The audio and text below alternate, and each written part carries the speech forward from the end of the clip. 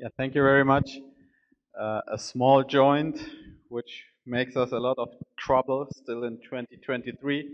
So I try to give you our ideas and what we've learned within the last 15 years where we did some of studies. So this is the ISACOS Upper Extremity Committee at the time of the Shanghai meeting. And a lot of what I'm telling you is, of course, based on the work of the groups. Our Yukon group, Andreas Imhoff, has done a lot of work with that. So we came up with the consensus statement and tried to diversify the classic Rockwood classification. And it's now 10 years, so it's a little bit time to revisit it and think what we have learned. So the first question is, should we do surgery on AC joint instability at all? And when you look at the literature, and we did some of the reviews, and this one in 2019 was the most downloaded paper in Arthroscopy Journal. So we see that there's similar outcomes for conservative and surgical management. We see that if you have surgery, perhaps you have less pain, but of course, when doing surgery, you can have complications, and there's still a recurrence rate in the surgical groups of about 14 to 20%.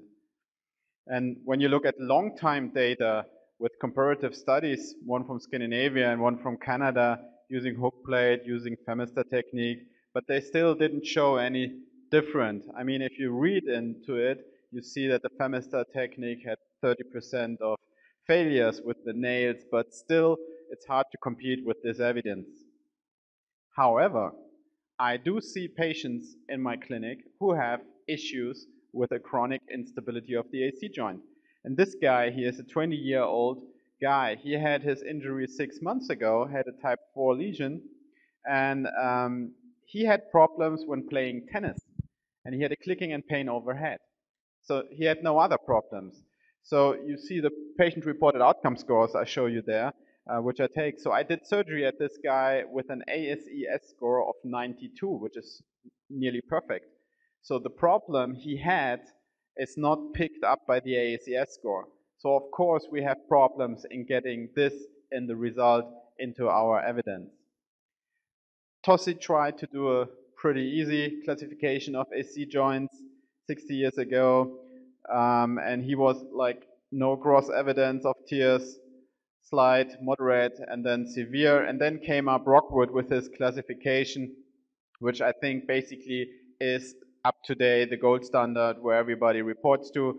We have type 1, type 2, where the AC joint, the capsule is attached, then type 3 with the addressing of the CC ligaments, and type 5 when also the fascia is damaged, and the horizontal instabilities like a type 4, which is impinged into the trapezius.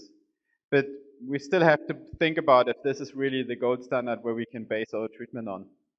So first thing, how to find the correct diagnosis and what imaging to do. So we did a literature research and came up with this publication that the bilateral Sanka, that seems to be the best imaging, and provocative view like the Alexander view helps you to see the horizontal instability, because that's the real life. This is basically AP views of a patient with an AC joint instability you get when you are in your clinic from the emergency room. And if you look at these patients, the question is always which is the higher instability, and you take this patient into the bilateral Sanka, you see that there is a CC distance of more than 100%, so this is a type 5 instability. The other one who looked more on the AP view in the Sanka image has not so much distance at his CC ligaments, so he has this problem in the horizontal area. So this is a type 3 or type 4 type with a horizontal instability. And also the question of weight-bearing, non-weight-bearing. We traditionally, or we usually don't do weight-bearing images because this is a police guy, 36 years old. He was a special team parachute jumper, and this upper image was 8 days after trauma. We thought this is a type 3, so we kept him conservatively. And then 7 weeks after the trauma, we did the same imaging without load, and you see that you have now the much higher instability grade. So what happens when the AC joint has an instability? You see in this image, so the acromion is going underneath the lateral clavicle. That's where the acromion want to go. And this is because the AC joint and the clavicle works like a strut. If you have a racing car and you want to drive fast, you need this strut, because when you go into the curve, your car has ringing forces, and if you have a strut in there, this helps you to be more stable in the racing. So this is basically what the intact AC joint does. And when you look at the anatomy, you see that this joint has a lot of motion, which it allows, and it's not a strict joint. So we need to reproduce this motion for the complex motion of the scapulothoracic motion. And if you look at horses, when they move, they have the scapula on the side of their core. They don't have a clavicle because they only have this pendulum motions. And when you look at the humans, we need the clavicle for our forced 360-degree motion. Type 1, type 2 instabilities. Basically, this is consensus that this is the field of conservative treatment. Literature is not absolutely clear on this, but really good data out there that these should be treated conservatively. When you talk about the type 3 instabilities, what we know from the Italian groups is that the patients who have problems with their scapula, scapular dyskinesis, these are the patients who have pain and who have problems. And if you train them for their scapula, and if you get them to be a coper, to be muscular coping with this instability, then they are happy, and then they don't have problems anymore. And the nice thing is that there is about a cutoff time point of about 6 weeks. So we can put them into training for about 6 weeks. And then we will see if they profit from it, if they get to become copers or not. And then you can decide what to do with them. And I told you in the other talk that there's a very good scapular rehabilitation program out there with all these specific things you can build up and do a really good training. So talking to you about the imaging, talking to you about the scoping and about the time frame, this brought us up with the ISACOS to the point that we said, perhaps you need something more to the classification than just the imaging according to Rockwood. So this is why we came up with the type 3A and type 3B, the 3B. Basically, 3A are the ones who can later cope with their scapula, and the 3Bs are the ones who have the competing horizontal instability and who cannot cope with this instability. There's also already data out there which check the reliability of our modification classification, and this was shown to be good. And this is a very interesting new study coming from Denmark. Klaus Bach and his groups. I just finished this, and I'm in the committee of the PhD thesis, so that's why I'm happy to be able to present you some of this data which will come up on the market.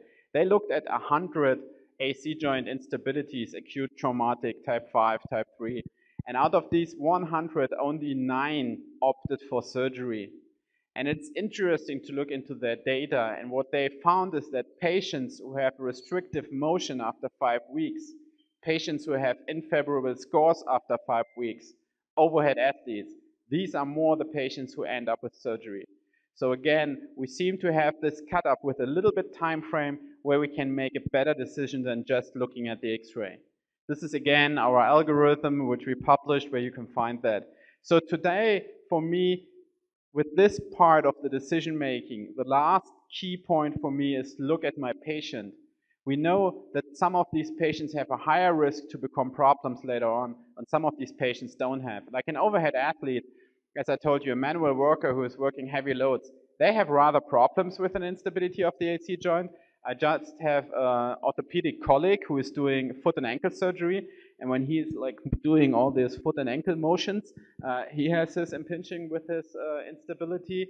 And on the other hand, a contact athlete like an ice hockey player who is banging against the wall within the next 2 weeks, they don't need their AC joint so much. They can be pretty happy and good athletic without the function of the AC joint. So here's a type 3 conservative treatment. You can get up very successful with this. So for me, the type 3s, I absolutely start with conservative treatment. And this is an interesting case. This was a race driver, semi-professional. So he won the championship, and it was the second last race they won. So then they went out for drinking, and he fell off his e-bike, and he had his type 5 lesion. So the problem was he had to finish the final race of the championship, which was in 4 weeks. So what to do? He has a type 5 instability, and we are losing the window of acute treatment. But he's a race driver. He only has to to work with the steering wheel. And this is him after 4 weeks with a type 5 injury. He was happy to do his race, win his championship, and since then he's happy with his AC joint. Do we lose something if we start conservatively and don't opt for surgery? In Germany, there's always this thought that you have to treat an AC joint acutely very early because all the chronic treatments are failures and are not good. So there's not a problem. We have shown data from our group that if you treat them after a conservative treatment, you have a good chance to have very good results. So telling you all this story that only a few patients really need surgery, it is important that when we talk about surgery, we try to be secure and use a secure system to not make it worse than it's been before. So that's the point for me, to have a technique which is simple and easy to apply and anatomic. And I can use the same technique with the bracings in the acute setting, and I add just a tendon to the same thing for the chronic setting. So that I don't do a Weber done something very special and a femista in the acute. I really try to have the same anatomic approach. We have shown data biomechanically that this is very sufficient working with these braces, and especially with Andreas' group. We have shown long-time data, more than, I think, 10-year data is coming out right now, that you have a very high return to sport with these techniques and you can be very successful. We also looked at the different ways how we can address the capsule. Do we need CC and AC reconstructions? I can tell you the more chronic you get, the more important it is to stay anatomic. And if you address the capsule, stay at the original areas of the capsule, don't get a windshield wiper effect. And with these anatomic techniques, we really have better results all over the literature than with the non-anatomic techniques. Another point for this treatment is that the bigger the tunnel sizes are, the higher the risk for fracture. So that's what we came up to really try to have small bone tunnels. And besides the small bone tunnels, which is a reason for me to only have one system at the coracoclavicular stability, it's also load sharing. By addressing the capsular as well, I can take away load from the CC construct. We know that a slight over reduction is very helpful. So there's a slack of about 2 millimeters in these systems after 3 months. So it's important, or it's good when you have a slight over reduction. And then all the reviewers came up and said, are you not afraid that you have too much pressure in the joint? No, you don't get too much pressure in the joint. We've done pressure control in the joints. If you reproduce them in the anatomic state, there's no increase in pressure. And osteoarthritis of the AC joint in an instability case after surgical treatment is basically never a topic to treat. They really never get into osteoarthritis. It's totally different than you have it in the knee joint. So this is our aiming devices. We do it arthroscopically assisted to have a very good view on the coracoid base. We have 2.4 cannulated drills, so very small drill holes. And we can use the same drill also for doing our cyclage at the AC joint, addressing that. With the implants, I showed you the dog bones. We have the problems that the knots are on top. They can be irritating. So this is the 4th generation of implants, which are knotless implants, like the ones perhaps you know from the ACL. So we don't have this issue anymore with the nuts on top. And you can tension this very nicely down. And especially in chronic situation, you can come out with like a 4 millimeter or 4.5 millimeter tunnel where you have this bracing implant and a gracilis tendon inside the tunnel, which really is very nice in a small drill hole. So this is an acute case, 54-year-old male patient. He had a hook plate a couple of years on the other side, so he wanted surgery. We did the bracing. We're very happy with this. And this is an interesting case. A 15-year-old girl, she went with a roller coaster, had no real trauma, had horizontal instability. I took her 6 months in conservative treatment and we still had the problems. And then when I opted for surgery, and this was very impressive, you see this massive horizontal instability in this case.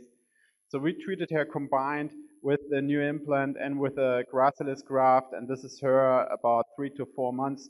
So this is how the girls in Germany look like when they're 15 years old. But this is her motion, and she's happy. She's back into cheerleading now, 1 year out of surgery, and happy. Thank you very much.